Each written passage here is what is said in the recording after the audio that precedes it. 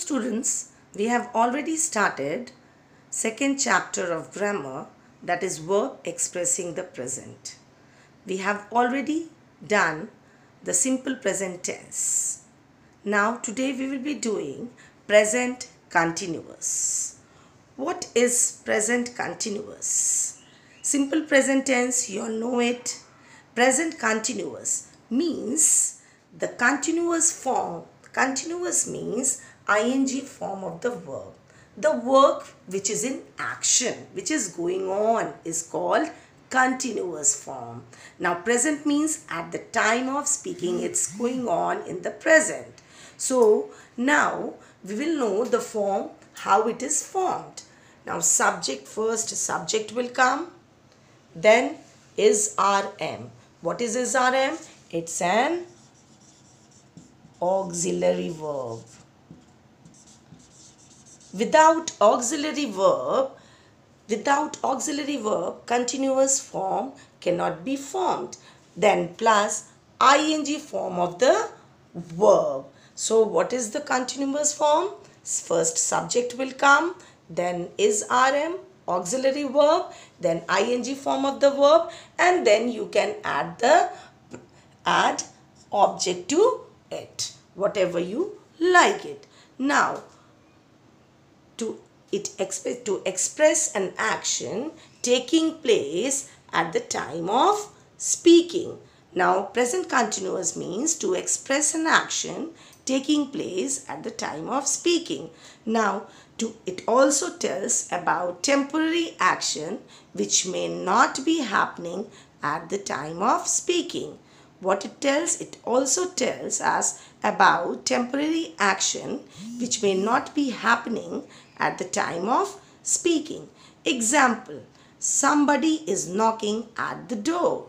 Now somebody is knocking at the door. This is action taking place at the time of speaking. Now all the trains are arriving late. This is a temporary action. It is happening.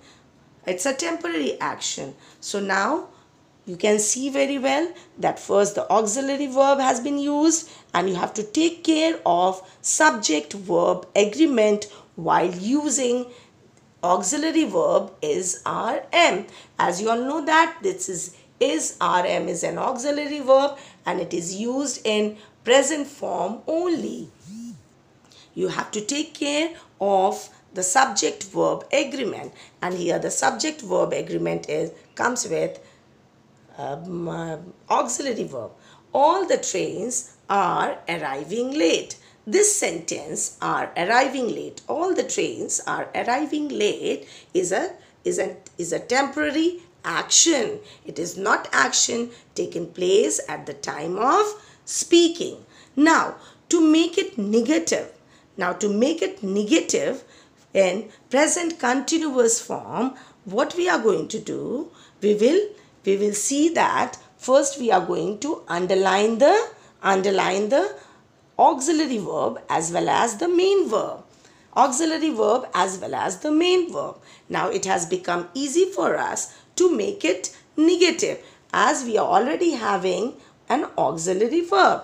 But in simple present tense, we don't have auxiliary verb. There we use do and does as an auxiliary verb.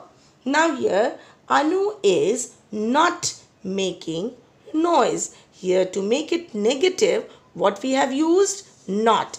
And it has come between an auxiliary verb and the main verb. So you have to take care of it while making it negative. Now let's come to interrogative sentence. In interrogative sentence, what we are going to do, the first auxiliary verb will come, then the subject of the sentence. This is the subject.